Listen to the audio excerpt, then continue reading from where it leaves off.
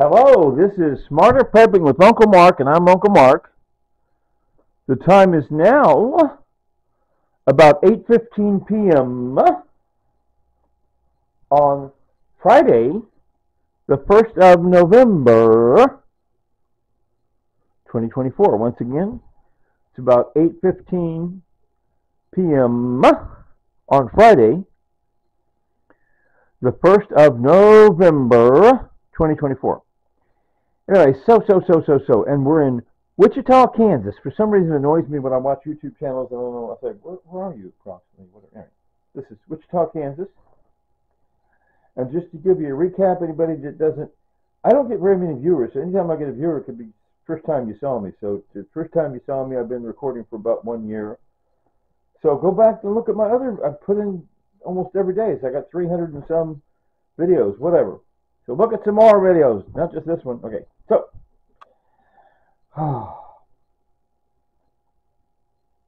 the thing is, see that big sign? It says "Welcome to our happy home." That was written up by the woman in the funeral notice. That's my wife Tanya. She died right here in this room on the 10th of March, 2022. Tanya and I moved into this apartment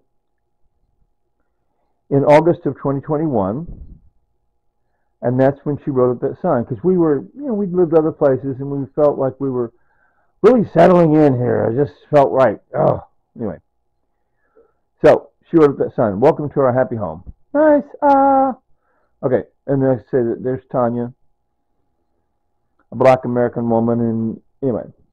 So she and I celebrated our 10th anniversary on 25th of October, 2021, and she died 10th of March, 2022. Anyway, so that's all that. Anyway, I just was in a mood to recap all that.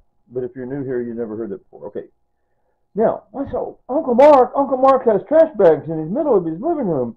What's going on? Okay. A few days ago, my landlord and the pest control contractor, they decided, well, let's go over and let's see if we can really eradicate the German roaches from Uncle Mark's apartment. So I would say prepping, smarter prepping. This is preparing for German roach treatment. Empty out all cupboards, drawers, and pantry areas. All removed items are to be placed in large plastic trash bags and sealed. See? They're a large plastic bag and sealed. See, I got the string around them tied up real tight. Because I thought, how do you seal a trash bag? You don't really seal it. But with that string, it's pretty well sealed. Okay, good enough. Blah, blah, blah, blah, blah, blah, blah, blah.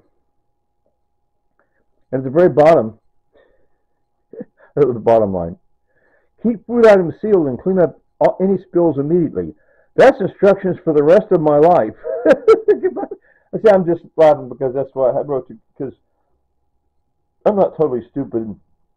Pest control guy once told me, roaches can live a while without food, but not so long without water. And so, that's why they tend to be in kitchen and bathroom, because a little bit of water standing here and there, little droplets of water. And so theoretically, from now on, I'm going to somehow, oh my gosh, wipe up every little tiny drop of water out of the kitchen countertop. See, that's a hassle, because you wash something, rinse it, and set it off the drain, and then, well, I have with dish towels. I guess I can wipe the items dry and put them up, and then wipe the counter off. I guess I can sort of do that.